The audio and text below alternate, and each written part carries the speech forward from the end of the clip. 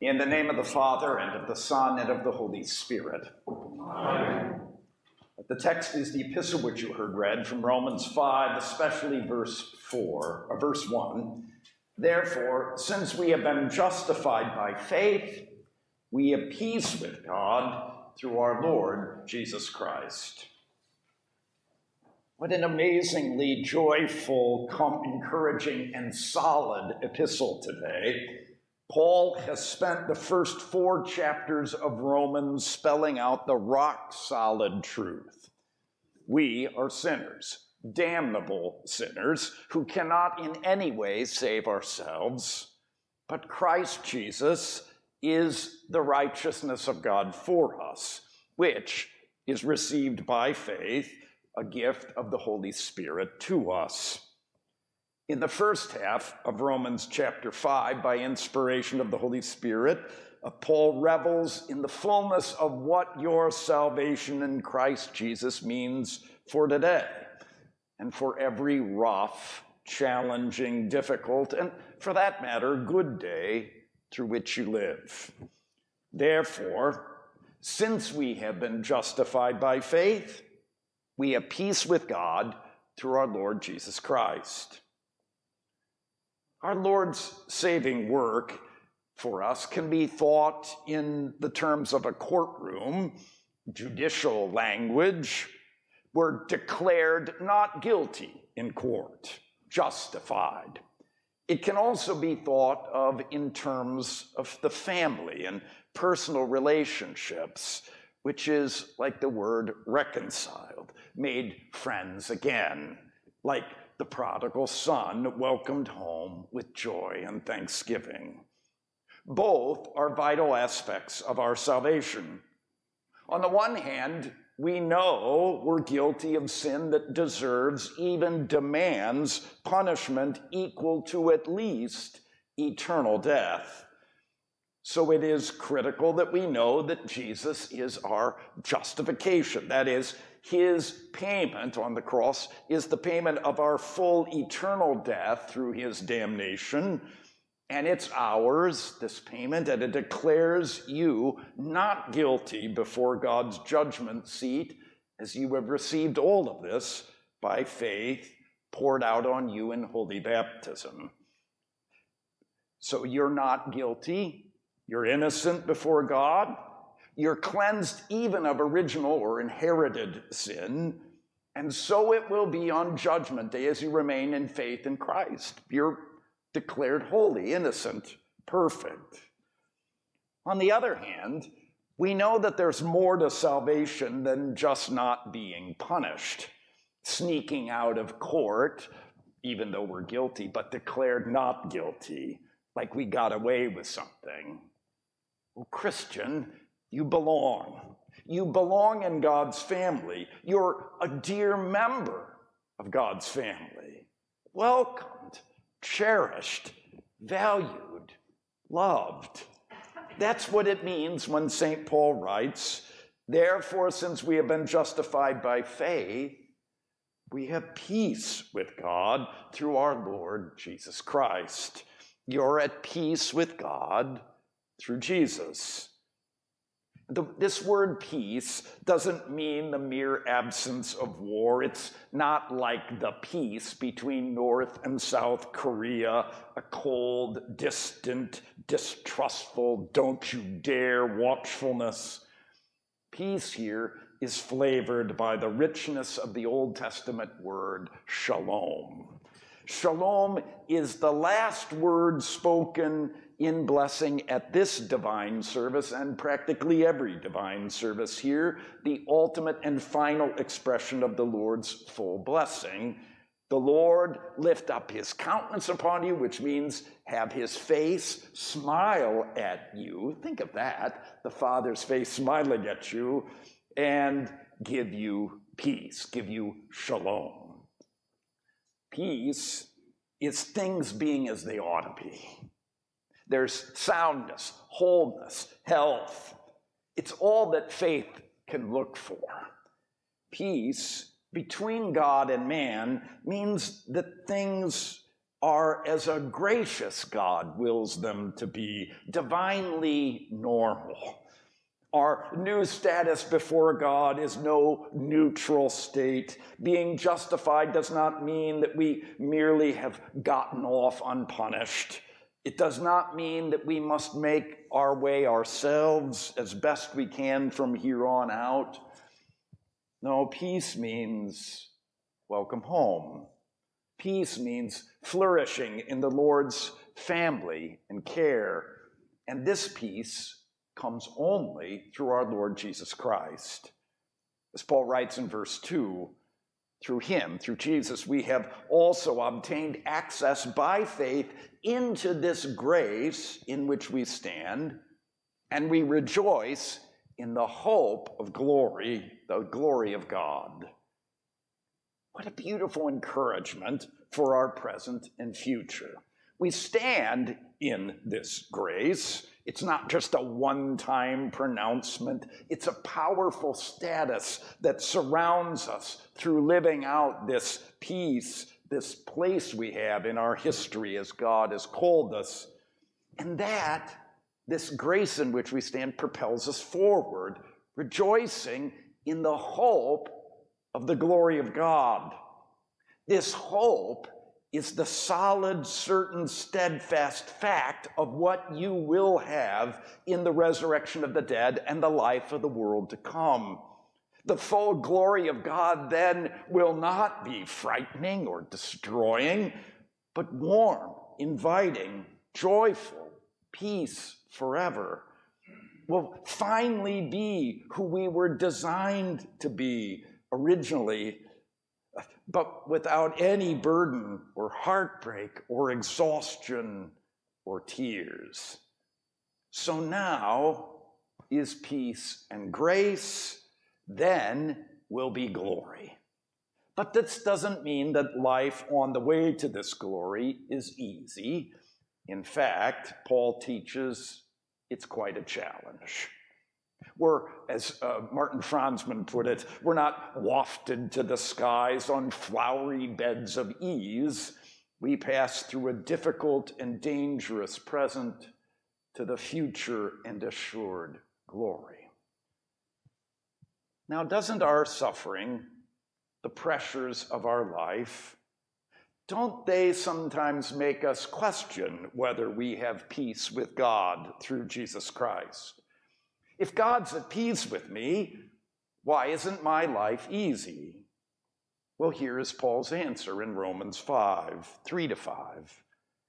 Not only that, but we rejoice within our pressures, sufferings, knowing that pressure produces endurance, and endurance produces character, and character produces hope, and hope does not put us to shame because God's love has been poured into our hearts through the Holy Spirit who has been given to us. First of all, notice with this chain that it's kind of odd. It both begins and ends with the word hope, which is kind of a strange chain, isn't it? If it starts at the same word and ends at the same word, it's sort of like it doesn't feel like we're making progress. But we actually are. We begin standing in grace, rejoicing in the hope of the glory of God. Then there's pressure, which produces endurance, which produces character, which produces hope. In other words, while we are all suffering under different pressures and perhaps in different places in life in regards to endurance and character, all of us Christians are equally in hope.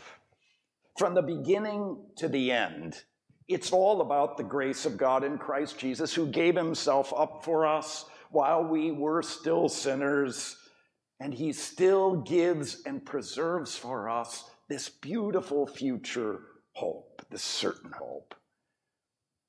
But also think about how true this statement of St. Paul is for Jacob and the woman in today's gospel. I don't think any one of us here would want to be in Jacob's position in today's Old Testament reading. He's going to meet Esau, the brother that he, dressed up as to fool his blind father on his deathbed to get that brother's blessing. Remember, Esau was fuming mad. Jacob fears now the possible deadly reception he's going to get from his brother. He cannot sleep. He wrestles with God. Not one of us would choose this. Yet, what happened to Jacob through this sleepless wrestling night? He confesses his sinfulness by admitting to God that he is indeed Jacob, which means heel.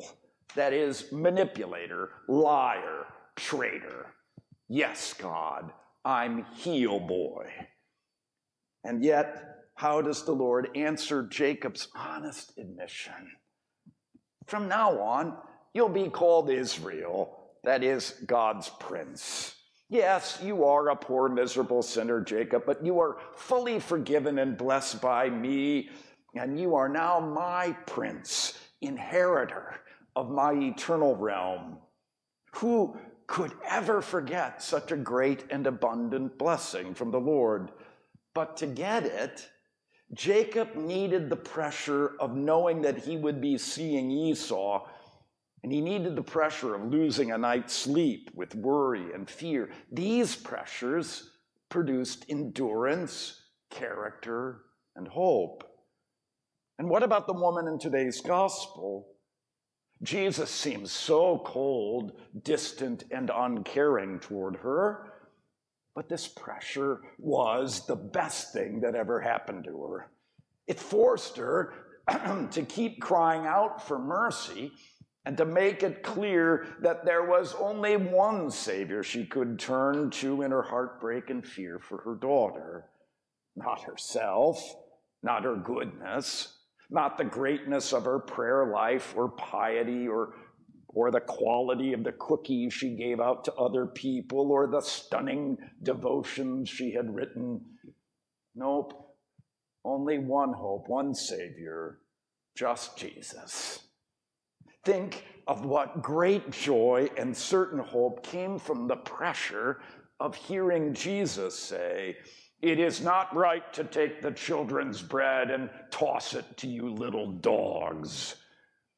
And to the great endurance, character, and hope grounded in the abundance of Jesus' mercy, "Yes, Lord, yet even the dogs eat the crumbs that fall from their master's table. A crumb of your mercy, Jesus, is more than enough for me, for my daughter." And he has it for her. And then, for her to hear what is a word to every woman here this morning who trusts Jesus alone: "O woman, great is your faith." Great faith means having a great Savior. Now, isn't this true for you too? Haven't the pressures you've endured not broken your trust in Jesus, your peace with God, your certain hope of the glory of God? They've actually strengthened your endurance in hope, your character to rejoice in the Lord in the very midst of your troubles, and giving you that forward lean of the hope of what the Lord has in store for us. Martin Franzmann suggests this image for this text, and I think it's beautiful. Imagine you're in a dark, gloomy basement with absolutely no light in it, but there's a door open at the top of the stairs, and warm light pours out, and this light enables you to take each step, rigorous though it may be, up that staircase with joy. Why is it that pressures produce endurance, character, and hope? Because God's love has been poured into our hearts through the Holy Spirit who has been given to us. It's fascinating. that this is the very first time that the word love, agape, appears in Paul's letter to the Romans. It's right here. That you, dear Christians, well, God's love, his abundant care for you that will never fail you or forsake you, that Jesus, that caused Jesus to suffer and to die to save you, that love has been and continues to be poured into our hearts through the Holy Spirit who has been and continues to be given to us. When is it poured out? When was the Holy Spirit first given to you? Well, in holy baptism, of course, and indeed in the gospel, the forgiveness of your sins, and in the Lord's Supper, in which the very body and blood of Jesus is poured out for you for the forgiveness of sins and poured into you constantly, so that though the pressures that surround you will not crush you, instead, he enables you to bear it all with endurance, character, and hope that will never fail. For you aren't just declared holy, forgiven, and innocent, which you are, but you are welcomed home, fully wrapped in God's peace. Thanks be to God in Jesus' name. Amen. The peace of God, which passes all our understanding, guard your hearts and minds in Christ Jesus to life everlasting. Amen.